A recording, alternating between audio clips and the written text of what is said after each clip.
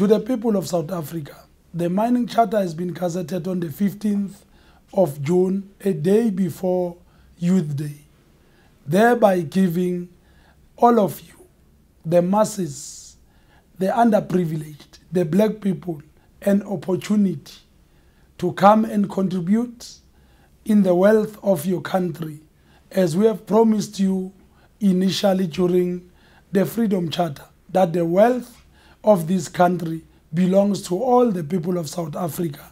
This mining charter seeks to achieve exactly that. We have already set aside 30% black ownership, of which 14% will go to the entrepreneurs, 8% will go to the communities, and 8% will go to those workers coming from areas as far as Eastern Cape, KZN, and coming to work. And when they go back home, under normal circumstances, they have got nothing to show. We are saying, using this important tool, the mining charter, those people will be emancipated and will go home with something.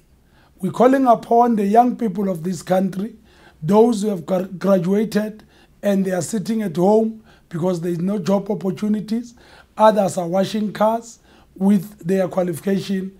Come on board. We have pronounced the equity in the sector. Come and join us and take South Africa forward.